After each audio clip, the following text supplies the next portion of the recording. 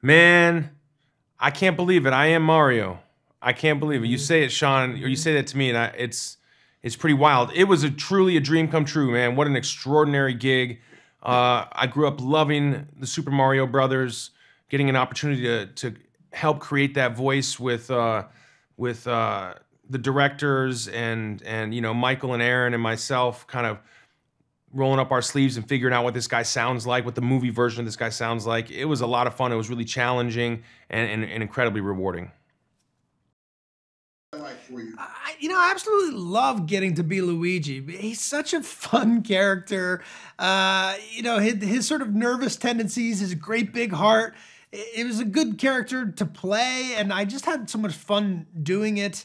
And it just felt really like lucky and privileged to get the chance to do it, and made sure I just enjoyed every second of it. Which say, hey man, listen, this is a huge opportunity. You're lucky to get it. Appreciate it. So I loved it. Still enjoying it right now. A lot.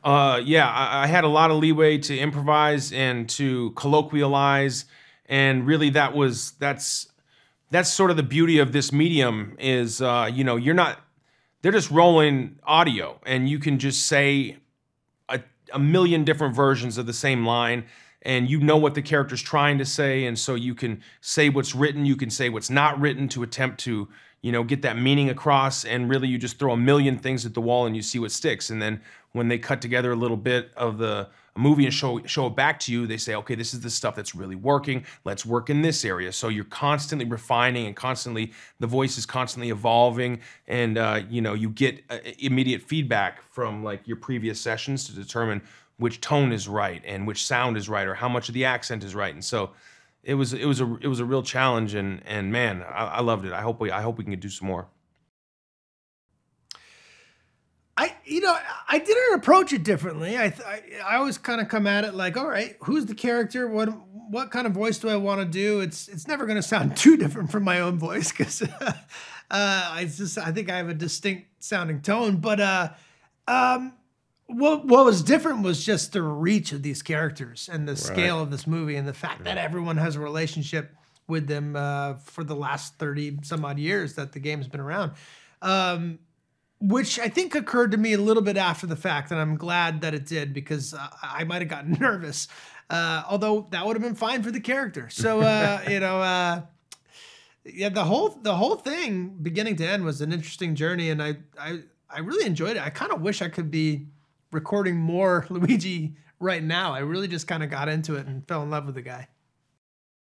Being a fan of the game certainly had an effect on the way that I saw the movie when it was cut together. And I think, just knowing the music, knowing the beats, being able to pick out all the Easter eggs, knowing all of these characters, that's a big part of the joy of this film watching experience.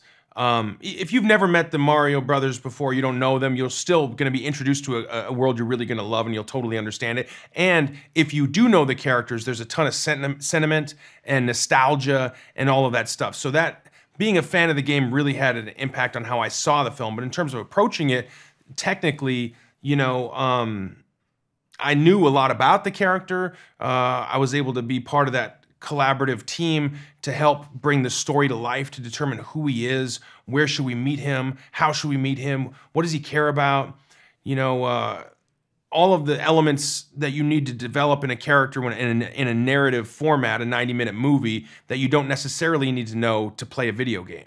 I was part of those decisions, and that was really exciting. And maybe being a fan of the game helped in my input that I gave, and the way that the technique that but not necessarily the technique to creating the voice.